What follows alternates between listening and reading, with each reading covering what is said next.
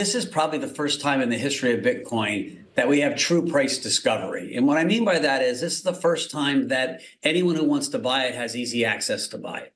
And so, right, baby boomers have $85 trillion of wealth. Their wealth is, for the most part, managed through registered investment advisors who now, at least half of them or some portion of them, can just buy the ETF. And so you're seeing, a step function in new owners of Bitcoin, which is driving, I would say, a frenzy in the whole crypto ecosystem, right? So how crypto always works is Bitcoin gets bought and some people sell a little bit to buy Ethereum and they try to play the catch-ups and the altcoins. And I would say we've gotten to very frothy levels. You can see it in the funding rates of the altcoin market, how much you get paid to actually lend out your coins in Bitcoin, Ethereum, and all the alts. And so you saw it in the equities, the public equity markets, right? MicroStrategy, Marathon, all the kind of public equity bellwethers really went parabolic along with Bitcoin. And so I wouldn't be surprised to see some correction and some consolidation.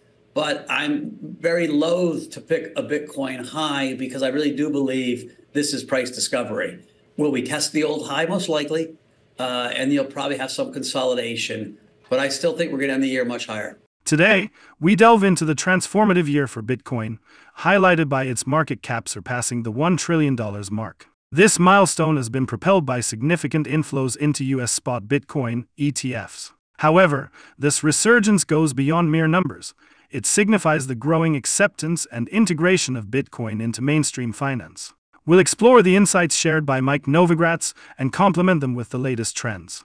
It's essential to recognize the role of baby boomers' wealth in the seismic shift. With Bitcoin's price reaching new heights and the cryptocurrency market poised for its most substantial monthly rise since October, the engagement of traditional wealth management in crypto becomes even more crucial. We broke out from 45,000, and so that would probably be what should hold us if there's a real correction. You never know why corrections come. Something happens and people shift mindset, and there's a lot of people that have bought recently.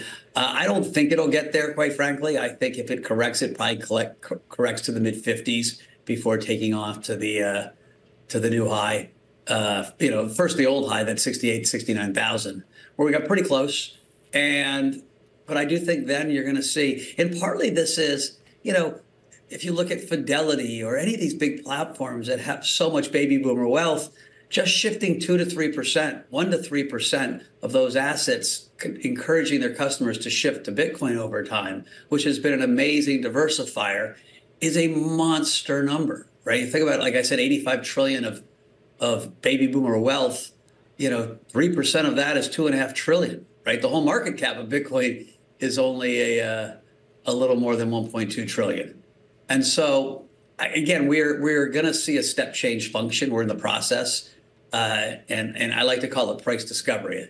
A good friend mentioned that. I was like, he's dead right. That's what it is. Listen, how do you put yardsticks around something? Right? We know gold is a $12 trillion asset. Bitcoin's about a tenth of gold.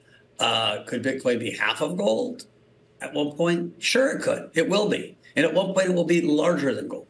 For every Charlie Munger, God rest his soul, who passes away, that money is finding its way into Gen Z and millennials. And they feel much more comfortable with digital gold than old clunky gold. I'm kind of halfway in between. I like a little of both. I got some gold coins that we give out on our podcast because it's, you can touch it. But I go to a lot more Bitcoin than I do gold.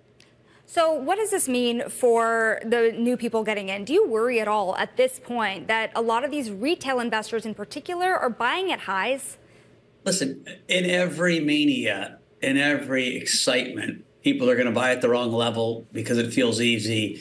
And then they're going to get washed out and they're going to sell at the wrong level.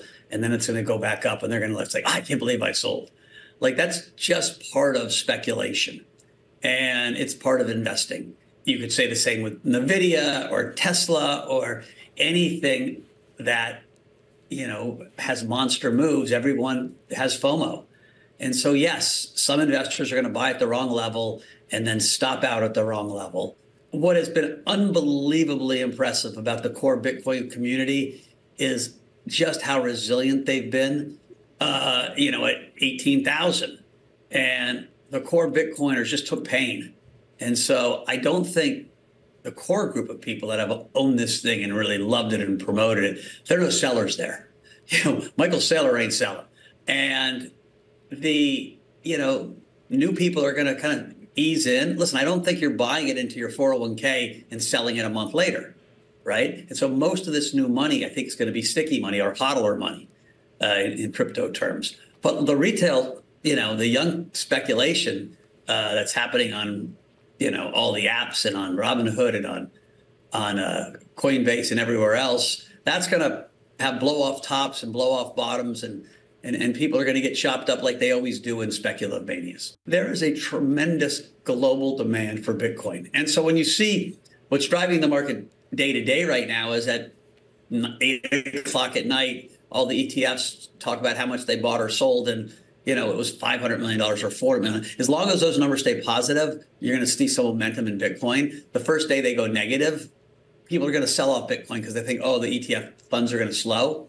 And so that's kind of like the insider's way of looking at this in the short term. But that's a little myopic. Let's look each month at what the total flows into Bitcoin is from that ETF community plus other communities. After the halving, that 54 million goes to 27 million. I mean, that's a bid-ask spread right now. And so there's just not a lot of supply. This is one of the least inflationary assets or most deflationary assets there is. It's why, when you see our government spending so much money, people are drawn to this narrative.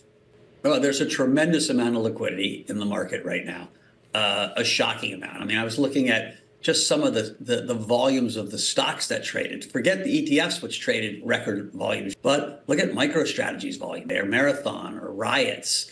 The U.S. equity market has monster volume in crypto. You're starting to see it on the exchanges, and the crypto exchanges. And so plenty of liquidity, which means that lots of people are getting leveraged. I think the market is too leveraged right now. It happens after huge runs. You have leverage at the max, at the highs. There will be a washout. I don't know when it is, today, tomorrow, 2 weeks, a month. It'll be, I hate to call things healthy washouts because it never feels healthy when you lose money. And when there's a washout, the price will go down. But there will be a washout. People can't sustain this much leverage. And remember, a lot of the offshore trading platforms can give you 50, 60, 70 to 1 leverage.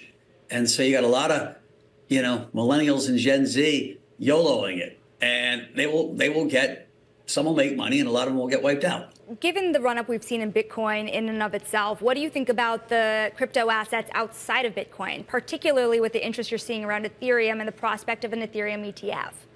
Yeah, I think that's the next big question for the community. Will Ethereum ETF get through? I know it doesn't feel like the SEC is making it easy.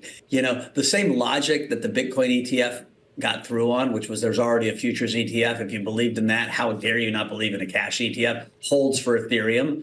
And so my bias is it gets through sometime this year, but we'll see.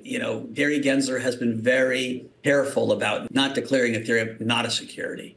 And you can have your own hypothesis, why or why not. I would say it opens the gate if one proof of stake, crypto protocol like Ethereum is not a security. Well, what about the next one and the next one and the next one? And so all of a sudden his argument that these are all securities would probably go out the window. And so I'm sure there's a lot of internal to and fro around this question. But the reality is we already have an Ethereum futures ETF, and that was the logic that got the Bitcoin ETF approved. And so my bias is it happens.